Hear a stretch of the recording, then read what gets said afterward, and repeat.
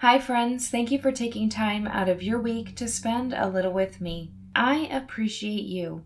This week I'm picking back up on viewer suggestions, and this suggestion comes from Casey, so thank you in advance.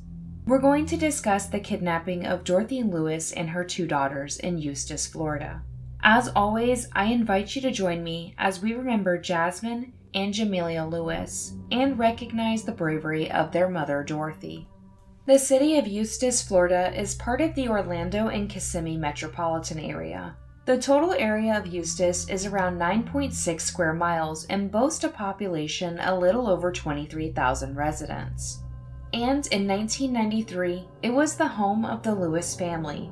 Dorothy Lewis grew up in the area and was very active in her church, the Church of the Living God. Her mother played piano here, and eventually, Dorothy would marry here as well. Dorothy met James and the two fell in love. They went on to have 2 daughters together, Jamelia and Jasmine. Jamelia, who attended Eustis Heights Elementary, was an honors student and described as detail-oriented. In Dorothy's own words, Jamelia was her prissy child and was only interested in girly things. If she saw a bug, she would yell out how gross it was, while Jasmine was the complete opposite. Jasmine wasn't interested in dress-up, and that same bug Jamelia was scared of intrigued her sister.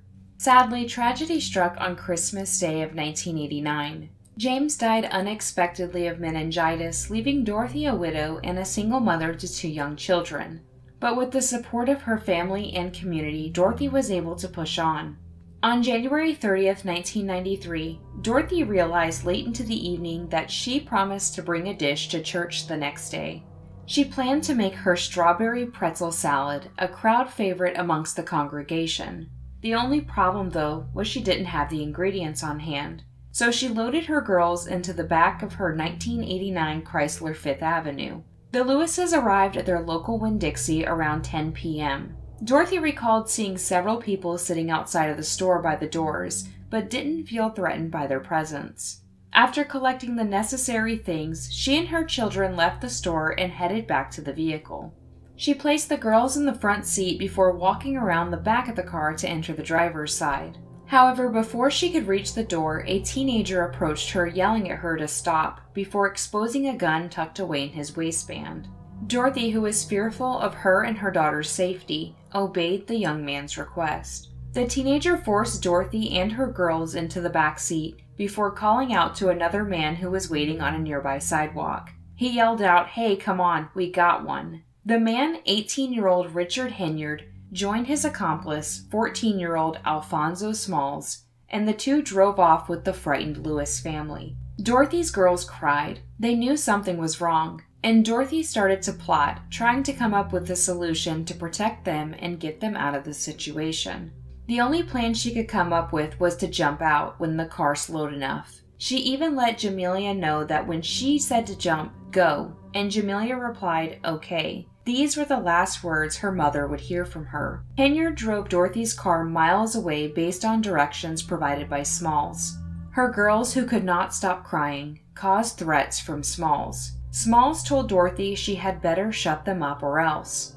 Dorothy quietly prayed, hoping for kindness, but Henyard quickly put her down, stating, "You might as well stop calling Jesus. This ain't Jesus. This is Satan." She pled with her captors to let her girls go. She didn't care what they did to her. However, they stated they couldn't do that. After driving for several miles, Henyard eventually stopped the car, pulling off on the side of an isolated, unlit road. Dorothy was forced out of the car and placed on the trunk. Henyard started to assault her. She begged him not to do it in front of her kids, but he didn't listen. After Henyard, Smalls repeated the same horrific actions. During her assault, the gun was placed on the car, and Dorothy saw an opportunity. She attempted to disarm them, but when Henyard saw her reaching for the gun, he picked it up quickly.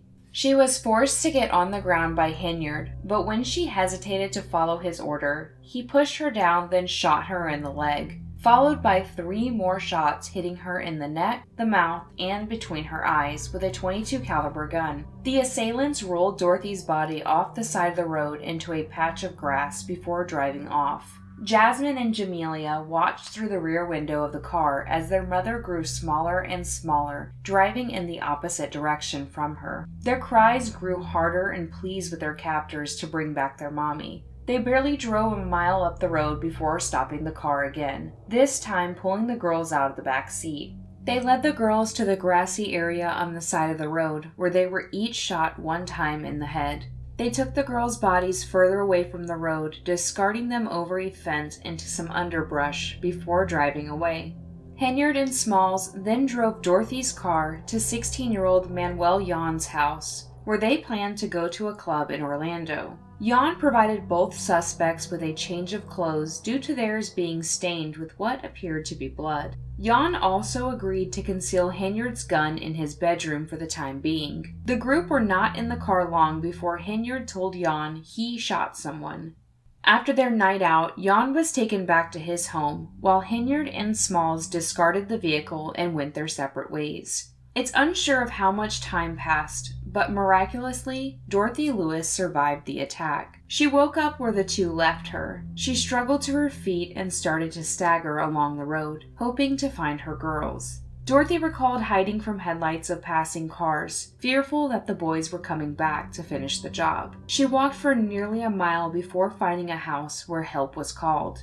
She explained to the homeowners they still had her girls, before she fell unconscious again before police could arrive. The next morning, Dorothy woke up at the Orlando Regional Medical Center in Orlando, Florida, to the sound of her sister's voice. Dorothy had a hard time comprehending if this was all real, asking her sister if she was dreaming, to which she replied no. Then she asked about her babies, and her sister just said no. Dorothy Lewis learned 3 hours after she was rescued, the bodies of Jamelia and Jasmine were discovered. Dorothy described at the time she just felt so numb. She had no feelings. She wanted to cry, she wanted to scream, but she just couldn't. Dorothy's recovery from her injuries included 4 metal plates and 2 screws in her head. She lost her sense of smell and taste. A dentist in Mount Dora, Florida, donated dental work to help rebuild her teeth. Her physical wounds were healed, but psychologically, Dorothy lived in fear. Meanwhile, her attackers were completely unaware that a loose end remained. Henyard performed normal tasks as if he didn't commit a series of heinous crimes. The following day, Sunday, January 31st, 1993, around 9 a.m., Henyard and his aunt, Linda Miller, met her friend Annie Neal at a laundromat to wash clothes. This laundromat was located next to the Winn-Dixie where he just kidnapped a family. Henyard waited at the laundromat while his aunt and her friend went to the Winn-Dixie to buy soap. While in the store, a detective was asking employees if they knew anything about the double murder from the night before, when he noticed Neal in the store.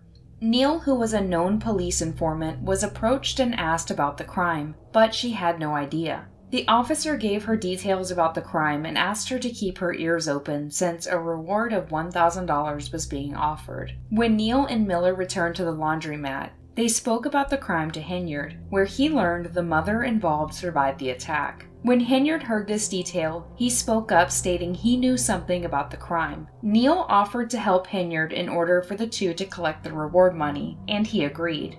After leaving the laundromat, Henyard asked Neal to drive him by Alfonso Small's home, where he had a brief conversation with him, which no one overheard. After leaving his house, Henyard, unprompted, asked Neal to take him to the police station. Henyard told an officer that he witnessed the Lewis murders, but he didn't do it, so he was escorted back for further discussion. At first, Henyard was only a witness since he came voluntarily. He was questioned for 3.5 hours.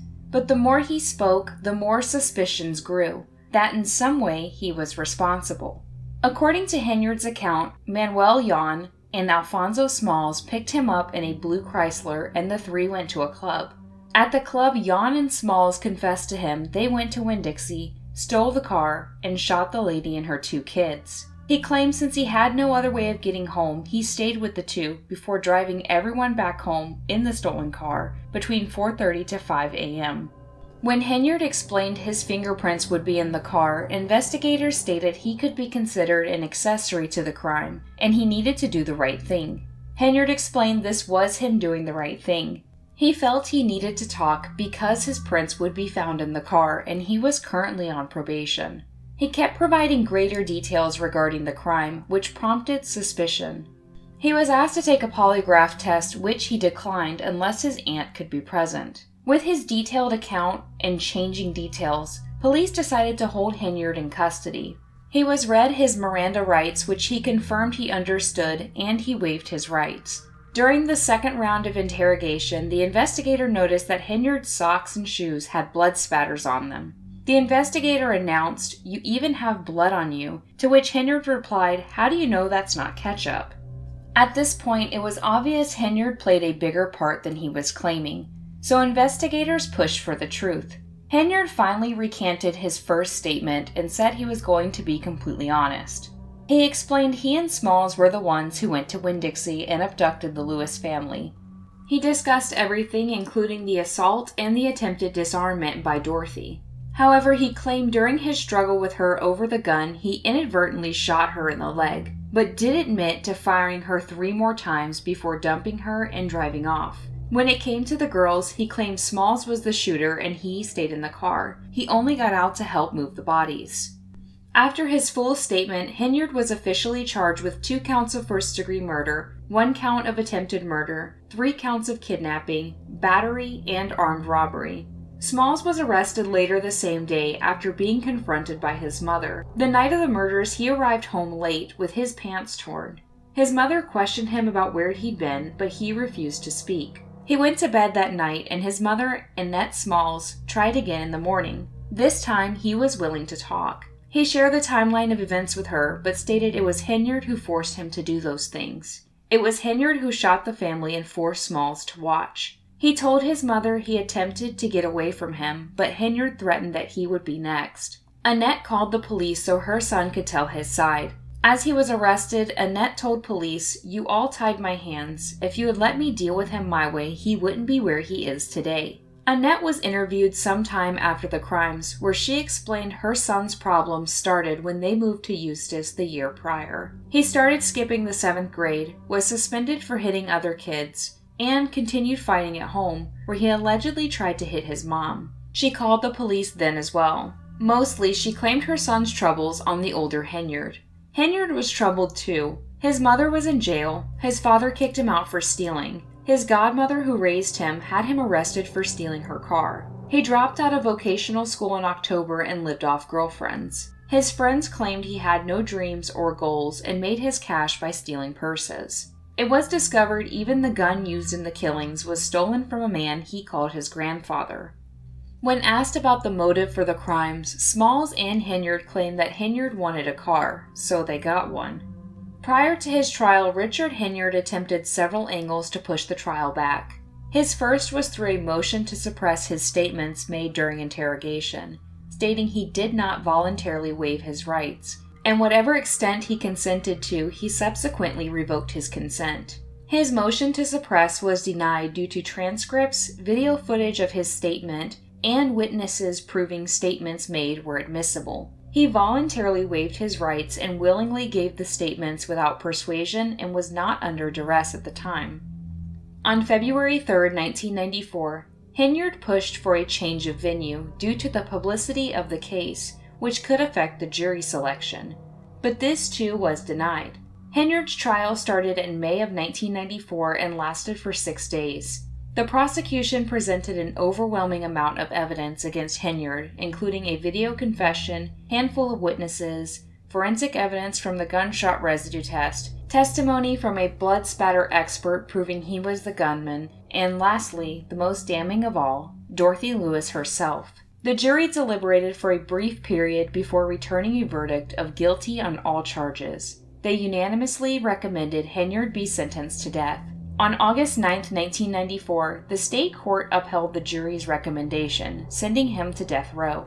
After his sentencing, Henyard tried to appeal his conviction, stating errors were made in his original trial by the court. But in December of 1994, his appeal was denied. The same month Henyard was sentenced, Smalls went on trial. Smalls was also found guilty by the jury, but due to his age at the time of the crime, he could not be sentenced to death. Instead, Smalls received a life sentence without the possibility of parole. Manuel Yon, who provided clothes and concealed the murder weapon, was charged as an accessory to the crime. He was found guilty and sentenced to 11 months and 29 days in jail. On September 23, 2008, Richard Henyard was executed by lethal injection.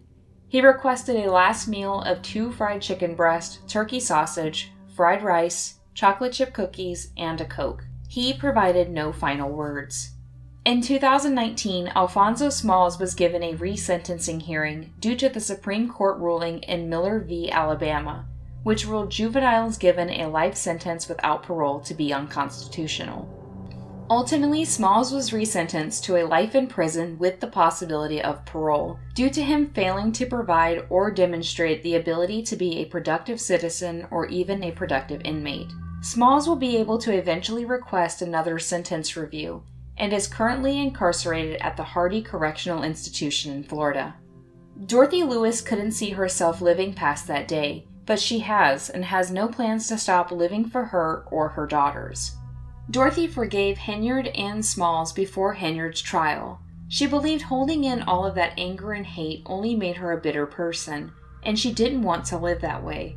She remarried 17 months after her daughter's funerals, but she kept the name Lewis to honor her girls. Dorothy and her second husband were blessed with a son of their own, who says his mother is his hero. She also found a passion for teaching elementary school.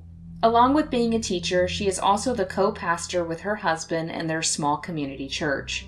Dorothy occasionally speaks to churches and teens about that tragic night, but declines majority of the interview requests, including Oprah. She released a memoir titled Unbroken, The Dorothy Lewis Story in April of 2011. Dorothy wants to encourage people to not give up, and that there's hope in situations that seem hopeless. She states in her book, God can get you through this. Hi friends, if you made it this far, thank you so much for listening.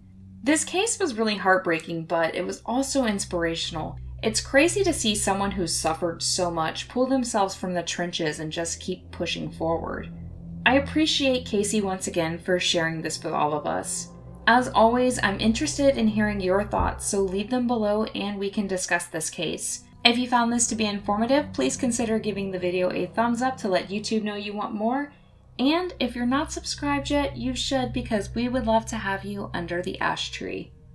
Thank you everyone for sending your love, support, ideas, suggestions, everything. I appreciate each and every one of you so much. I hope you have an awesome week ahead of you, but for now, stay safe out there and I will see you in the next one.